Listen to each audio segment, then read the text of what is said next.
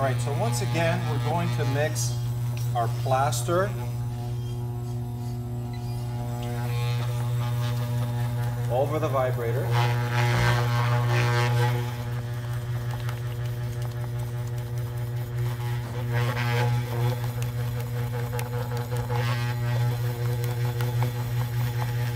For about 20 to 30 seconds.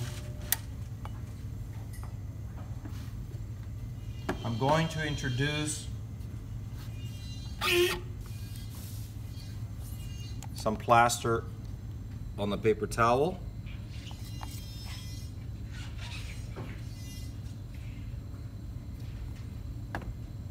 Bring my articulator over. I'm not pressing my articulator all the way down. I want a little bit of plaster under the articulator. And now I want to introduce about 20 millimeters or so of plaster thickness all the way around. And when you do this, have the plaster a little bit wider than the actual base of the lower cast. I'm not in a rush here because I'm only doing one at a time now. Lots of time. I'm going to take the mounting itself. I've separated the back of the casts, and I'm going to take a little bit of plaster, Jack, a little bit of plaster, and I'm going to smear that plaster inside the keyways. Make sure the plaster gets all the way in. It's not going to do it on its own. Introduce some more plaster on the back of the cast, all the way to the edges. And then now, I'm going to position the mounting.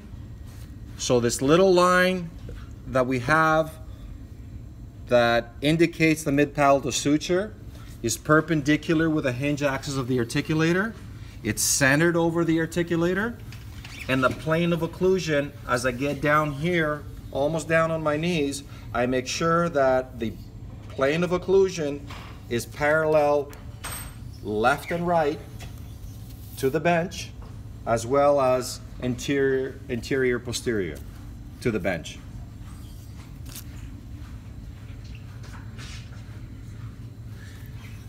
So before you get any further, you want to clean off the plaster from the sides of the cast.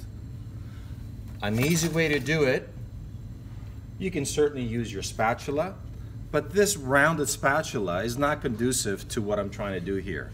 You can certainly use your plaster knife, as we've done before, but here's a much more efficient way. I'm going to take my scraper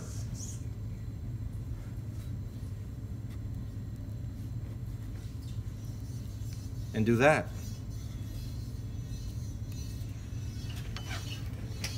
Show it to you on this side as well. And of course, you got to time it properly. You don't want to do this too early, otherwise you're going to be moving your mounting around. But I feel that the plaster has set enough for me to be able to do this. And I'll do the front here too. And if you've noticed, every time I scrape,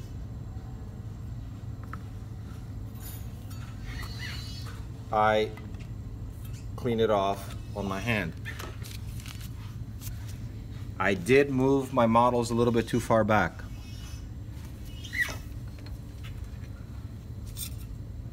Ideally, I should have had the models positioned a little more into the mounting, but I think it's just the nature of the articulator. This lower lip kind of sticks out a little bit too far. Can I redo the mounting? Yes, I can, but I don't think it's a big factor as long as you keep it relatively clean. I'm gonna go back to the scraper and clean off just this back portion here. So the only thing I have to do after the plaster sets, obviously boil off the wax once I finish with the upper mounting, and just put a little sandpaper on the plaster to make it nice and smooth.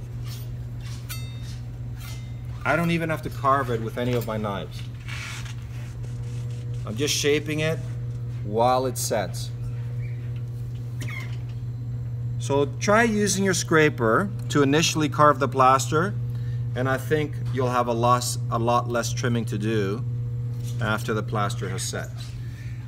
Now at this point, the plaster has set enough for the lower mounting. I can move to the upper.